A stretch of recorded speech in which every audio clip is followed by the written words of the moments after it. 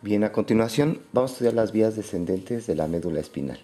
Estas vías son motoras, son importantes para que tengamos un control, ya sea voluntario o involuntario, de todos nuestros movimientos que realizamos con el tronco y las extremidades, incluyendo el cuello.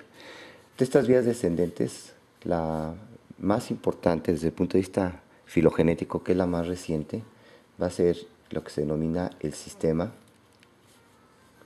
piramidal. Este sistema piramidal está formado por dos tractos descendentes. Uno que va a terminar en el tronco cerebral y que va a controlar los movimientos voluntarios de la cabeza, que es la vía o el tracto corticonuclear, y la que va a ir hacia la médula espinal, que es el tracto corticoespinal. Entonces, estos dos tractos van a formar propiamente el sistema piramidal. El córtico nuclear, decíamos, va a los núcleos motores voluntarios de los pares craneanos, es decir, para movilizar los ojos al tercero, cuarto y sexto, para movilizar los músculos de la masticación al núcleo motor del trigémino, para movilizar los músculos de la expresión facial sería el núcleo del facial, y también para movilizar los músculos derivados del tercero o cuarto arcos branquiales, que sería paladar, faringe, laringe y parte del esófago, al núcleo del, o sea, iría al noveno, décimo y décimo par craneal, que sería el núcleo ambiguo, que está en la médula elongada, y para movilizar los músculos de la lengua al núcleo del hipogloso. Entonces, este tracto corticonuclear ya veremos que en sí no termina directamente en estos núcleos de los pares craneanos, sino que siempre termina primero en los núcleos de la formación reticular, y a través de la formación reticular va a estimular a estos núcleos motores voluntarios para poder movilizar los músculos de la cabeza. Por otro lado, el tracto corticoespinal va a terminar en los núcleos motores que se localizan en el asta anterior de la médula espinal, y de esa forma es posible movilizar el resto de los músculos del cuerpo. Vamos a empezar a analizar esta vía corticoespinal, que es la que involucra al tracto que está en la médula espinal. Cuando veamos estos tractos descendentes, lo primero que hay que analizar es su origen, después hay que ver su trayecto y por último su terminación, que ya mencionábamos ahí en las astas anteriores de la médula espinal. El origen de esta vía corticoespinal, como su nombre lo dice, va a ser en la corteza cerebral. ¿En qué parte de la corteza cerebral? Vamos a ver que un tercio de las fibras se originan en este giro, que es el giro precentral. En este giro precentral, que es el área 4 de Brodmann, donde se localiza el homúnculo motor de Penfield, es donde se encuentra a nivel de la capa número 5, la mina 5 de la corteza cerebral, es donde se encuentran las células piramidales gigantes de Best. Estas células piramidales gigantes de Best es la que dan origen a esta vía corticonuclear en su porción del giro precentral. Hay que recordar que aquí se encuentra el homúnculo motor de Penfield, que tiene aquí la cabecita, aquí la manita, y hasta arriba sería el pie, está de cabecita. Y este homúnculo motor de Penfield tiene una cabeza muy grande con una lengua muy grande, que es la lengua es motriz. Tiene una manota también muy grande, representación somatotópica, donde predomina el dedo pulgar, y acá arriba sería el pie. ¿De dónde más se va a originar esta vía? Se va a originar de esta porción, que sería parte del giro frontal superior y el giro frontal medio, que es el área 6, que es el área premotora. Esta área premotora, su porción superior, recibe el nombre de área motora suplementaria.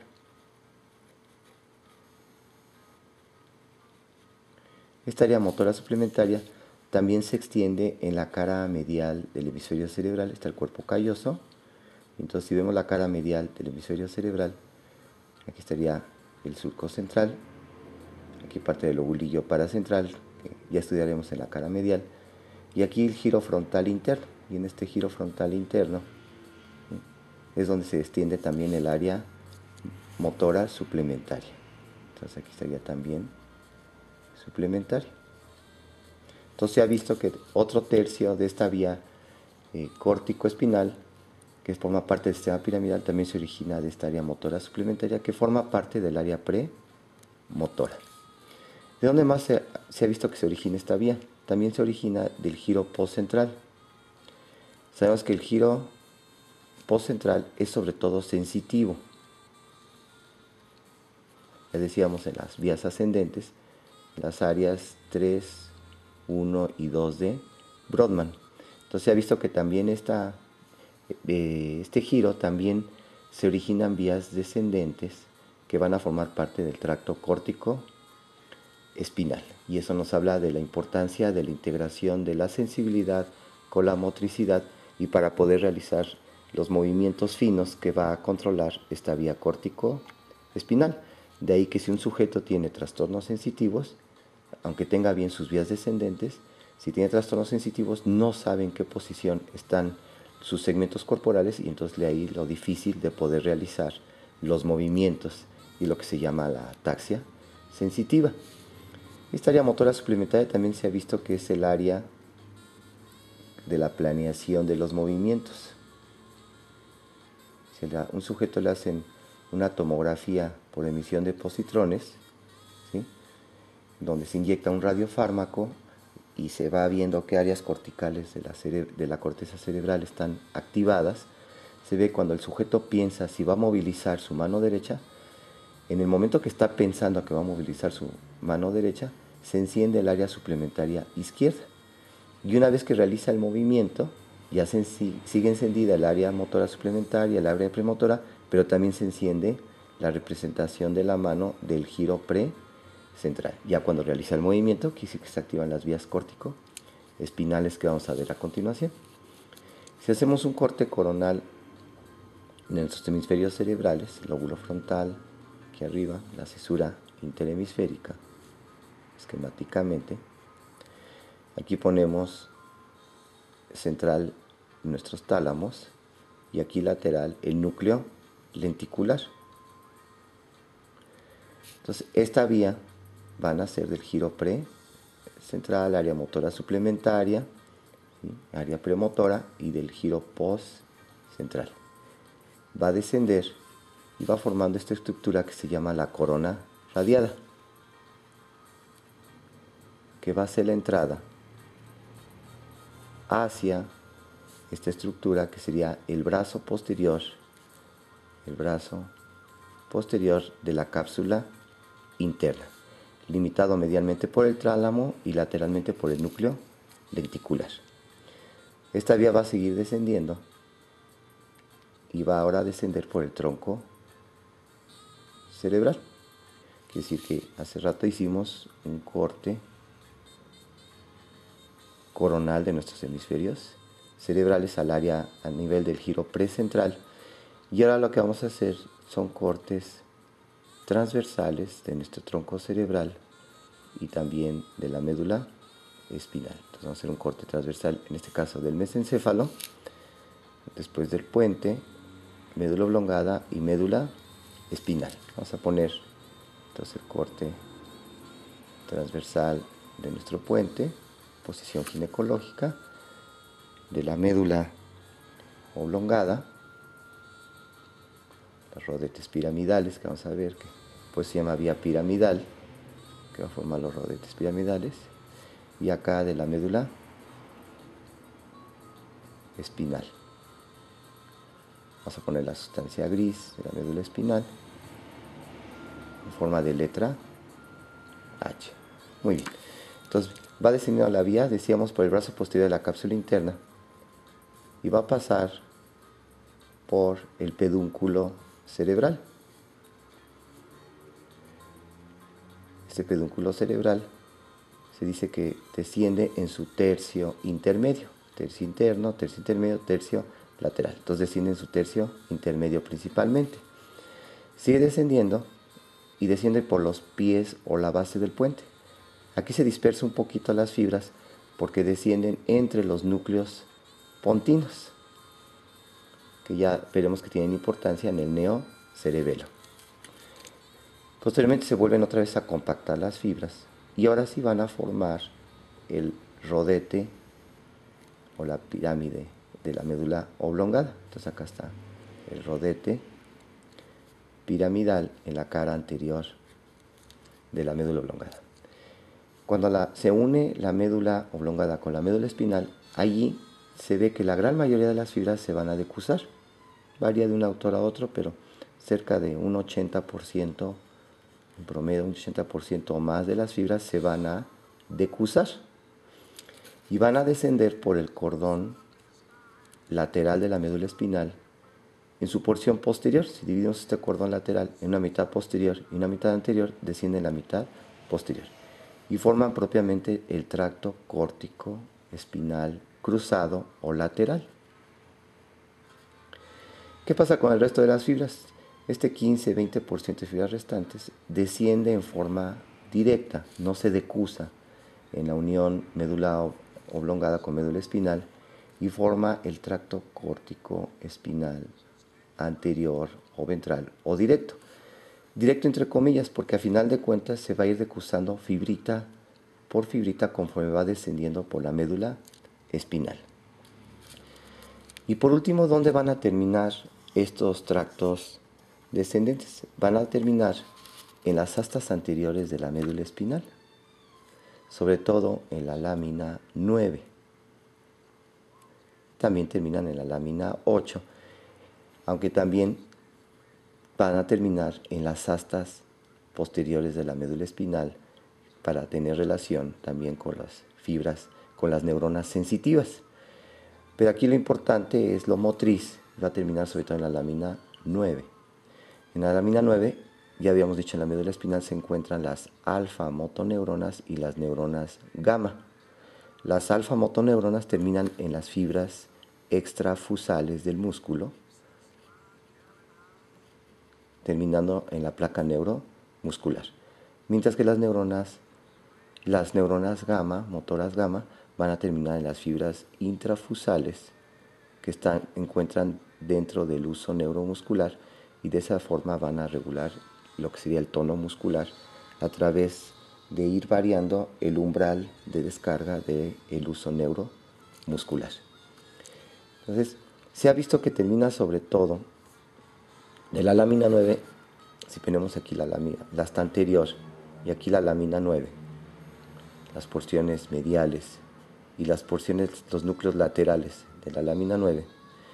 Estos núcleos laterales van sobre todo a la musculatura distal de las extremidades, es decir, sería parte del codo, pero principalmente lo que sería muñeca y lo que serían los movimientos de los dedos.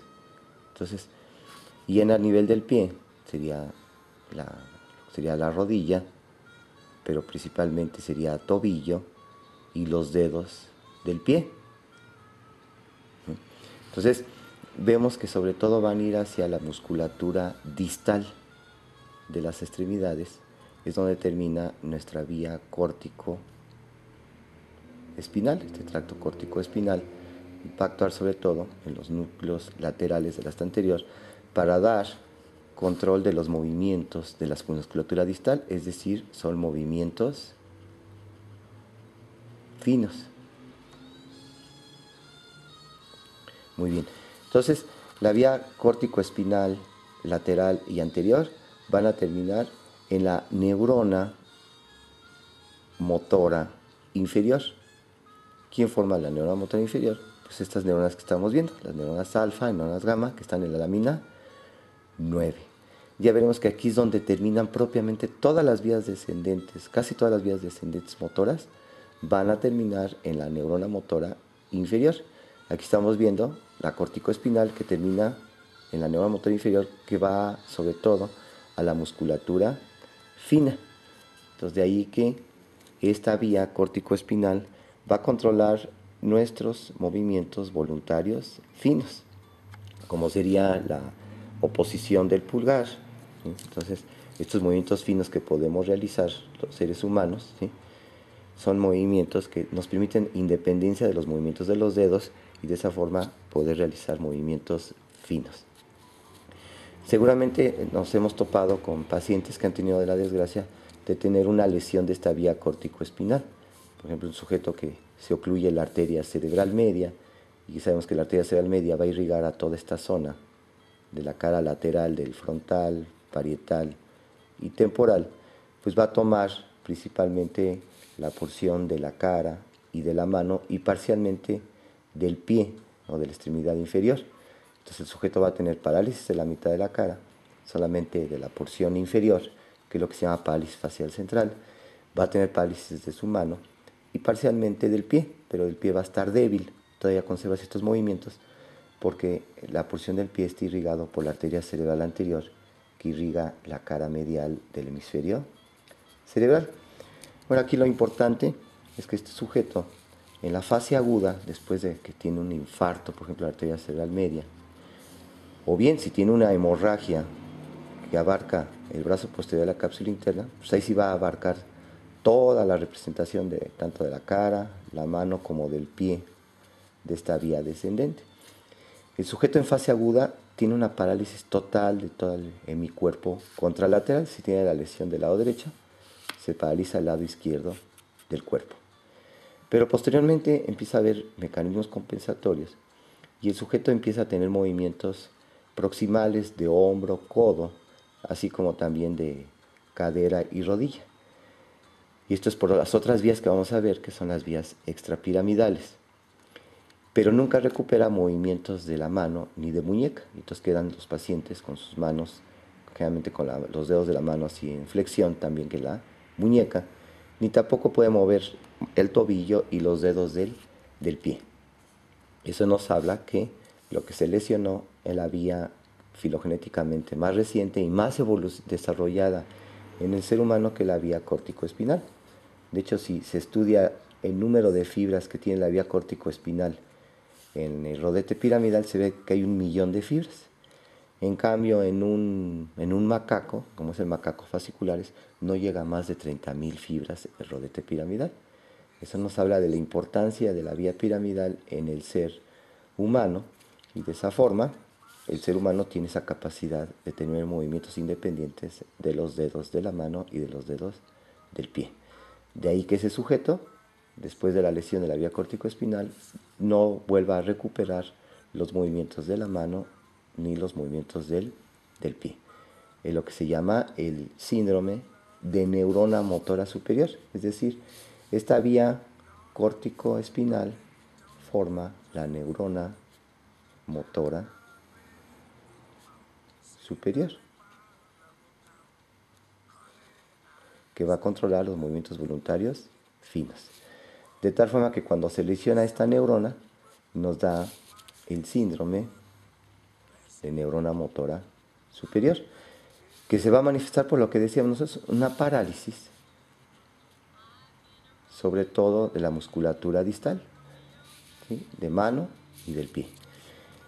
Y esta parálisis generalmente es de tipo espástico, es decir, está incrementado el tono muscular. Y esto es debido a que se ha visto que esta neurona motora superior está modulando a la neurona motora inferior. Quiere decir que lleva estímulos sobre todo de tipo inhibitorio para controlar a esta neurona motora inferior, y de esa forma está controlando el tono muscular.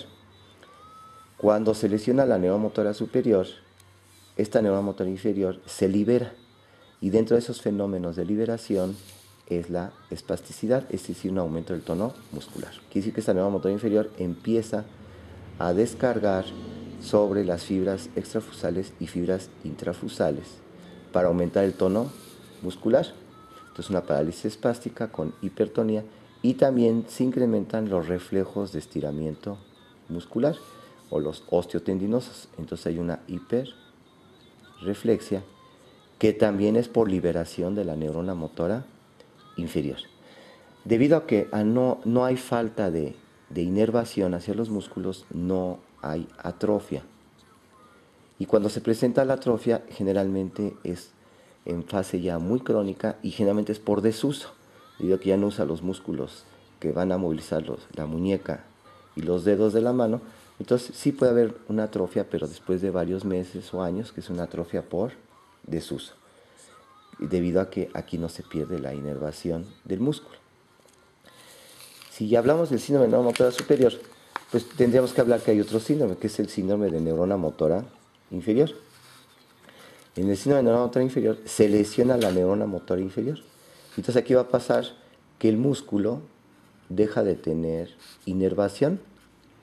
Entonces esta neurona motora inferior, ¿sí?, que está en el asta anterior, ya no inerva al músculo por la placa neuromuscular.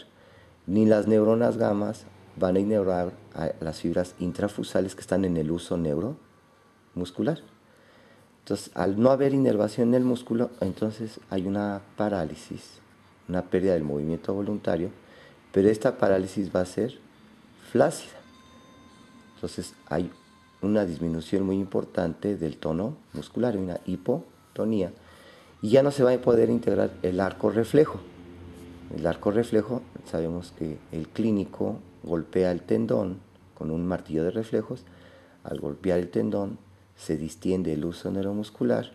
El huso neuromuscular está inervado por una neurona ganglionar, y esta neurona ganglionar va a hacer sinapsis directamente en el asta anterior, en la alfa motoneurona, para provocar la contracción del músculo a través de la placa neuromuscular. Mientras que la neurona gamma está inervando las fibras intrafusales y está regulando el umbral de descarga del uso neuromuscular.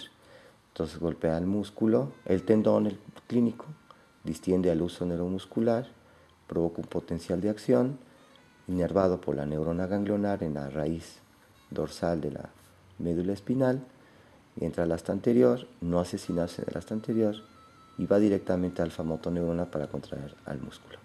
Entonces, si hay una lesión de la neurona motora inferior, se pierde este arco reflejo de estiramiento muscular y entonces el sujeto tiene una arreflexia miotática, es decir, pierden los reflejos musculares. Y debido a que aquí si hay una falta de inervación del músculo, hay una atrofia muy importante, es decir, atrofia quiere decir pérdida del volumen celular. Entonces los músculos se vuelven muy delgaditos. Entonces aquí es importante que junto con la vía corticoespinal, pues aunque no sea el objetivo del curso, sí tener un conocimiento de estos dos síndromes, el de neurona motora superior y el síndrome de neurona motora inferior. Junto con esta vía descendente, los movimientos voluntarios finos, tenemos que estudiar ahora las vías descendentes del sistema que se denomina clínicamente el sistema extrapiramidal, que más correcto deberíamos decir parapiramidal, porque va a ir en paralelo con el sistema piramidal, y este sistema es importante para realizar adecuadamente todos los movimientos, porque ya veremos que este sistema extrapiramidal sobre todo va a la musculatura proximal de las extremidades y también incluyendo el tronco y el cuello. Entonces es cooperadora de la vía piramidal que realiza movimientos finos.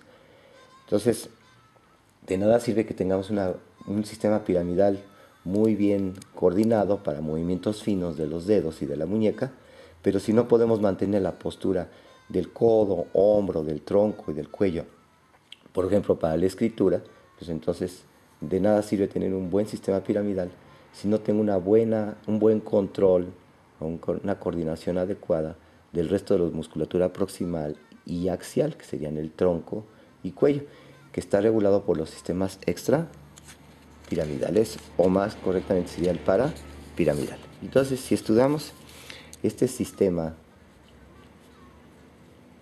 extrapiramidal, que decíamos más correctamente como parapiramidal, tenemos las vías descendentes, retículo espinal, el vestíbulo espinal, rubro espinal, tecto espinal, y una que no se conoce su función, que es el olivo espinal. Empezamos con el retículo espinal. Como su nombre lo dice, se va a originar en la formación reticular.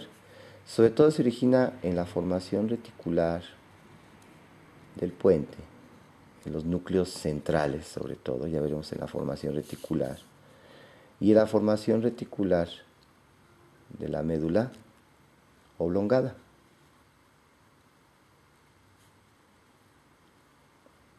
Y van a descender hacia la médula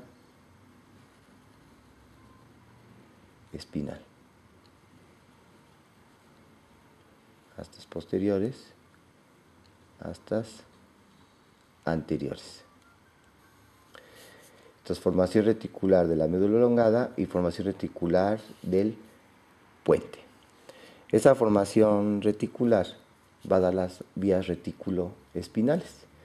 Estas vías reticuloespinales descienden tanto por el cordón anterior como por el cordón lateral. Entonces aquí viene nuestra vía reticuloespinal. ¿Sí? Se dice que la del puente sobre todo por el anterior y la de la médula oblongada por el lateral. Y estas fibras son tanto directas como también son cruzadas. Entonces son muy dispersas estas vías reticuloespinales. Esta formación reticular está siendo influenciada desde la corteza cerebral. Entonces tengo fibras córtico-reticulares que son tanto cruzadas como directas. O sea, son sistemas muy difusos, estos sistemas extrapiramidales. Estas serían las córtico-reticulares y estas a su vez dan origen a las reticuloespinales. Esta formación reticular también recibe información del cerebelo. Entonces serían fibras cerebelo-reticulares. Entonces vemos que se están integrando varios sistemas. También esta formación reticular va a recibir influencia de el cuerpo estriado, núcleo caudado, núcleo lenticular, y de ahí hay fibras estriopalidales y pálido-reticulares. Entonces también está influyendo el cuerpo estriado, que ya veremos posteriormente, influye mucho en los movimientos automáticos que realizamos, como es el balanceo durante la marcha. Entonces, tanto la corteza cerebral, sobre todo la corteza cerebral motora, que se encuentra en el lóbulo frontal, como también en la cara medial de los hemisferios cerebrales, en lo que sería aquí arriba del cuerpo calloso, el cíngulo, ¿sí?, que forma parte del sistema límbico, van a mandar fibras córtico-reticulares, el cerebelo reticulares, y las del cuerpo estriado, caudado, lenticular para movimientos automáticos, y de ahí descendiendo las vías reticuloespinales, tanto directas como cruzadas por la porción del cordón lateral y el cordón anterior. ¿Y a dónde van a terminar? Pues en nuestra vía final común. ¿Quién forma nuestra vía final común? Pues las neuronas que están en las astas anteriores, es decir, en nuestra neurona motora inferior. Entonces tenemos aquí la lámina 9, comentábamos, pero como van a ir sobre todo a la musculatura, proximal, y a la musculatura axial, que sería del tronco y del cuello, van a ir sobre todo a los núcleos mediales de la lámina 9. Entonces van a ir estos núcleos mediales que van a la musculatura proximal y axial. Y sobre todo van a provocar respuestas de enderezamiento, respuestas extensoras, importantes para mantener la postura. Es la vía reticuloespinal. Muy ligada con esta, pues tendríamos la vía vestibuloespinal. Entonces, los núcleos vestibulares, como sabemos, en su gran mayoría se encuentran en la porción baja de la médula oblongada, aquí en las porciones laterales, aunque también se llegan a encontrar en la médula oblongada, sobre todo el núcleo vestibular inferior. Entonces tengo los núcleos vestibulares superior, lateral, medial y el inferior, que estaría ya en la médula oblongada. Estos núcleos vestibulares van a mandar fibras descendentes hacia la médula espinal. Vamos a poner aquí solamente como referencia otra vez la médula oblongada y acá abajo la médula espinal. Entonces vamos a observar que estos núcleos vestibulares van a dar origen a la vía vestibuloespinal. Sobre todo el núcleo lateral es el que da sus vías descendentes vestibuloespinal, que van a descender aquí por la porción anterior del cordón lateral. Y esta vía vestibuloespinal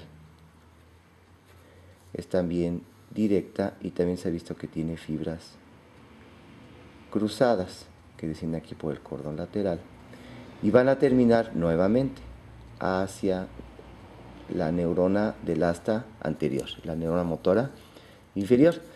Esta vía vestibuloespinal, que de estos núcleos vestibulares, los núcleos vestibulares también tienen relación con la corteza cerebral, aunque no está específicamente bien descritos estas vías córtico-vestibulares, no se sabe exactamente su trayecto, no se sabe si son directas, si son cruzadas, ¿sí? Se desconoce un poco, pero también está muy bien descrito que tienen conexión con el cerebelo, sobre todo con lo que sería el arquicerebelo, es decir, el óvulo flóculo nodular con su núcleo fastigio.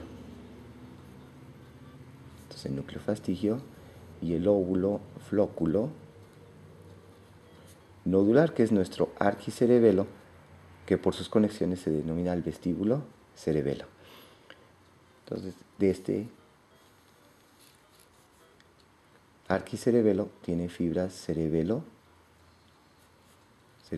vestibulares.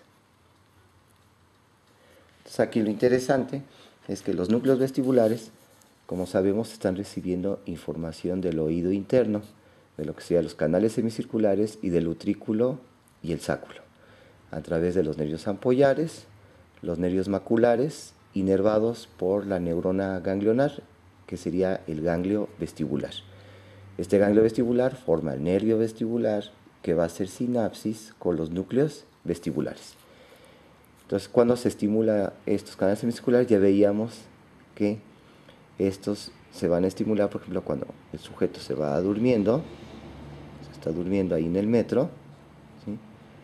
Entonces su cabeza se va inclinando,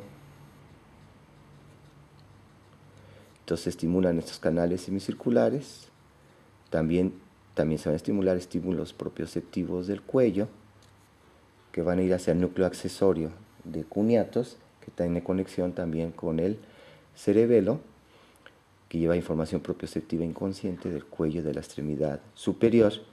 Entonces, estos estímulos donde el sujeto está durmiendo y se va a caer la cabeza, van a llegar hacia los núcleos vestibulares lo van a llevar hacia el arquicerebelo. Se ha visto que también puede haber fibras directas del nervio vestibular que, sin hacer conexión en los núcleos vestibulares, sean capaces de entrar al arquicerebelo, que, como sabemos, entran a través del pedúnculo cerebeloso inferior. Son las vías vestíbulo-cerebelosas. Llegan aquí al arquicerebelo, y el arquicerebelo es importante para la sinergia muscular. es decir, para que se realice un trabajo en conjunto. Entonces el cerebelo va a regresar la información hacia los núcleos vestibulares para que sepa los núcleos vestibulares qué músculos se deben contraer, con qué fuerza, con qué velocidad, con qué dirección. Y entonces estos núcleos vestibulares reciben la información del cerebelo y a través de la vía vestibuloespinal que llegan al asta anterior, esta asta anterior, la neurona alfa, por la raíz ventral, nervio espinal, va a llegar a la placa neuromuscular de los músculos del cuello para provocar la respuesta de enderezamiento y de esa forma el sujeto no se cae. Y a pesar de que estaba dormido, en ese momento despierta y es capaz de mantener la posición de la cabeza erecta, ¿sí?, en forma adecuada a pesar de que estaba inconsciente. Entonces es muy importante este arco reflejo para mantener la postura del cuello y de la cabeza. ¿Qué sucede si hay una lesión cerebelosa? Como puede ser la intoxicación del fin de semana, una intoxicación etílica, el sujeto con una intoxicación etílica, su cerebelo no funciona y entonces vemos que ni siquiera es capaz de mantener la postura de su cabeza y se anda cayendo por donde quiera por efecto de las bebidas alcohólicas. Decíamos que también está la vía rubroespinal. Esta vía descendente, la rubroespinal, como su nombre lo dice, se va a originar del núcleo rojo, que sabemos que se localiza en el mesencéfalo. Aquí estaría la sustancia nigra y aquí estaría el acueducto, el núcleo rojo. Este núcleo rojo que se encuentra a la altura de los colículos superiores del mesencéfalo.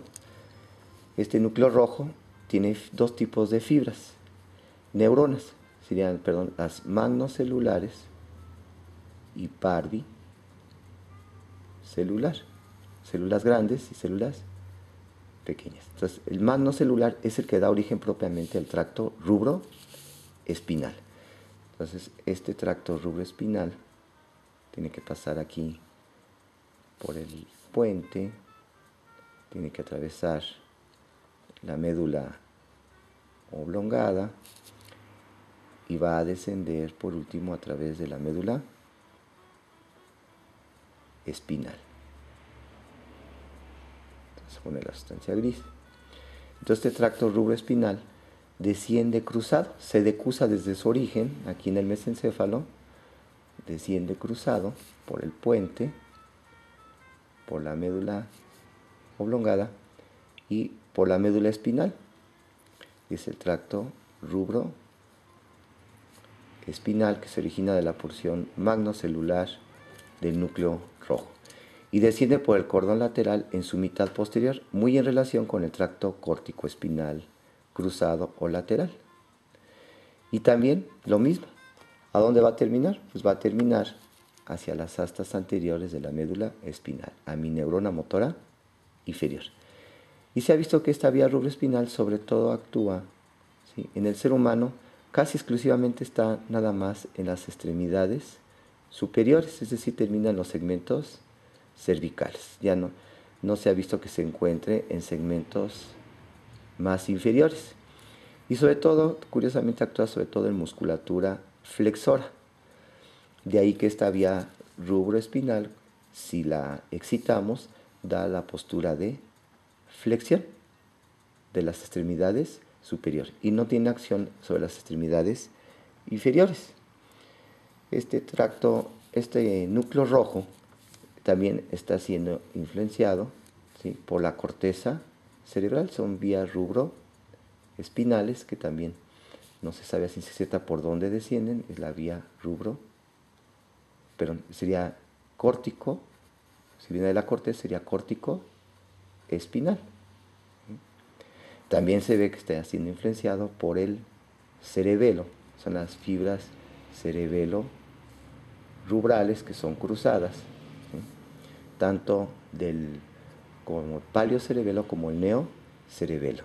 El neocerebelo está influyendo sobre todo por las porciones parvicelular, mientras que el paleocerebelo en la porción magnocelular. Entonces, De ahí desciende la vía rubroespinal.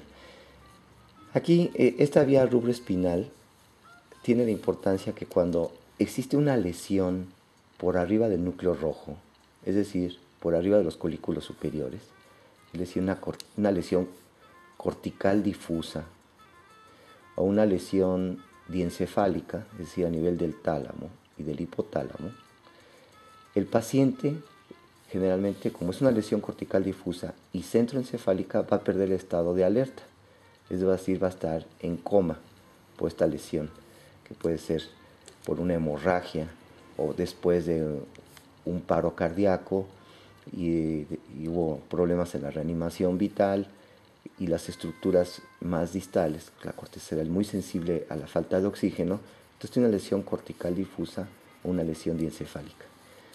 Pero está íntegro su tallo cerebral, desde los colículos inferiores hacia abajo, tronco cerebral y médula espinal, está íntegro. Este paciente tiende a tener una postura anormal que es de flexión, que es la decorticación.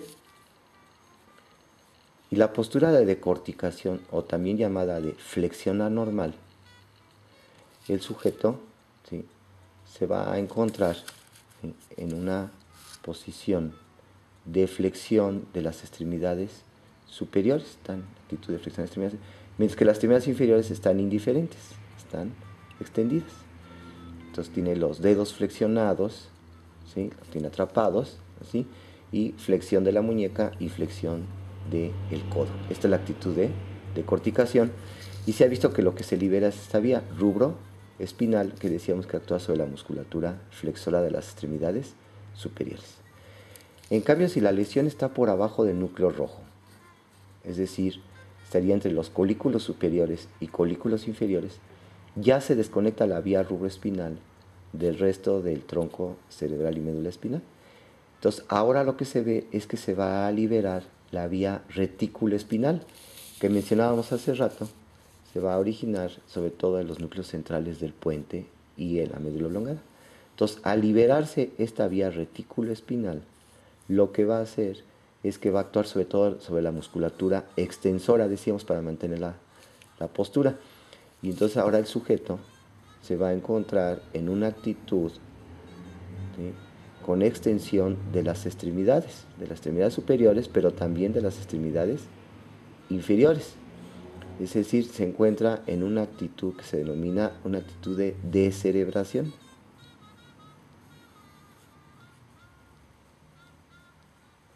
O de extensión anormal. Quiere decir que la lesión ya no está en el mesencéfalo, ya no está, vamos a decir, por arriba del mesencéfalo, sino lesionó al núcleo rojo, la vía rubroespinal, y se libera la formación reticular del puente y de la médula oblongada, dando la actitud de descerebración. Ya para complementar esto, si se destruye los núcleos, bueno, aquí también en esta actitud de descerebración influyen estas vías, las vestibuloespinales. Entonces se liberan los núcleos vestibulares que están en el puente y la formación reticular del puente se libera también y no da la actitud de descerebración. Pero si se destruye la formación reticular del puente y también se destruyen los núcleos vestibulares, entonces ahora el sujeto está en una flacidez generalizada. Se ha visto que la formación reticular de la médula oblongada, la vía reticuloespinal de la médula oblongada, generalmente es inhibitoria del tono muscular. Y entonces, cuando el sujeto tiene una lesión del puente inferior que abarca la formación reticular y abarca los núcleos vestibulares, está en una actitud de flacidez generalizada, que es una situación donde propiamente el sujeto está premortem en estas circunstancias. Decíamos que había otra vía que es la tectoespinal. Esta vía tectoespinal, como su nombre lo dice, también se va a originar del tectum del mesencéfalo, es decir, del techo del mesencéfalo, donde teníamos los colículos superiores y los colículos inferiores. Esta vía sobre todo se origina de los colículos superiores. Se ha visto que esta vía también desciende cruzada, la tectoespinal, y va a descender sobre todo en los cordones anteriores de la médula espinal. Y sirve para integrar arcos reflejos visuales con movimientos. Entonces también va a actuar a nivel del asta anterior.